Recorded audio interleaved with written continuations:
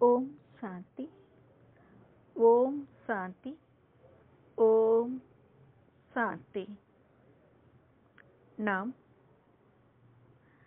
பிரம்மாச்சாரியாக பிரம்மா பாபாவின் நடத்தையின்படி நடக்கக்கூடிய பிரம்மச்சாரி ஆகுவதற்காக சில முக்கிய கருத்துக்களை பார்த்து கொண்டு வருகிறோம் அல்லவா?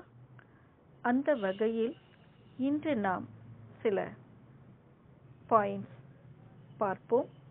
பாருங்கள். இன்று நமக்கு பாபா தரக்கூடிய பாயிண்ட்ஸ்: பிரம்மச்சாரி என்றால் பிரம்மா ஆச்சாரிய பிரம்மாவின் நடத்தையின் சித்திரம் சதா சுகத்தின் படுக்கையில் ஓய்வாக சாந்த சுரூபத்தில் இருப்பதாகும். எனவே சோதனை செய்யுங்கள். பவித்ரதாவின் பிராப்தியான சுகம் சாந்தியின் அனுபவம் ஆகிக் கொண்டிருக்கிறதா? வாழ்க்கையில் துக்கம் அசாந்தியின் பெயரின் அடையாளம் கூட அழிந்து விட வேண்டும்.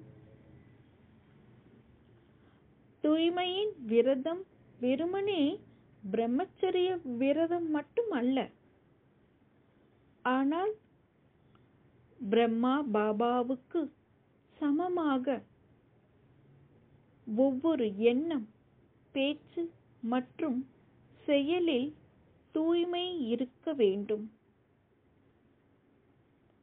இதைத்தான் பிரம்மச்சாரி மற்றும் பிரம்மாச்சாரி என்று சொல்லப்படுகிறது. ஒவ்வொரு பேச்சிலும் தூய்மையின் வைப்ரேஷன் நிறைந்திருக்க வேண்டும். ஒவ்வொரு எண்ணத்தில் தூய்மையின் மகத்துவம் இருக்க வேண்டும். ஒவ்வொரு கர்மத்தில், செயலில் கர்மம் மற்றும் யோகத்திற்கு கர்மயோகியின் அனுபவம் ஏற்பட வேண்டும். நல்லது. ஓம் சாந்தி. ஓம் சாந்தி. ஓம் சாந்தி.